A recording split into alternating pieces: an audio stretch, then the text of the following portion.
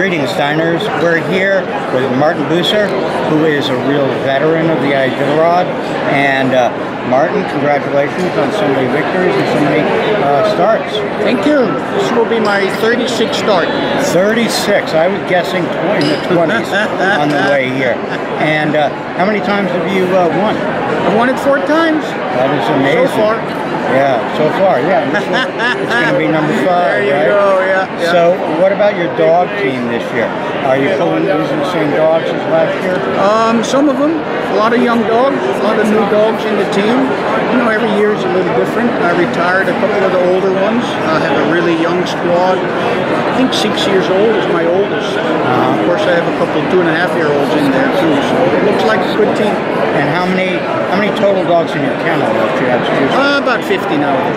50, yeah. Where's the kennel located? Big Lake, Alaska. Oh, you're right near Riley. Yeah, right next door, yeah. That's right. Okay, just one more question.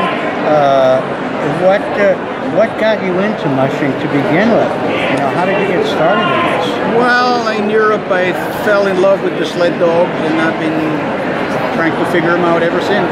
Yeah, that's in the early 70s. Still doing it. So. Yeah, and things change a lot.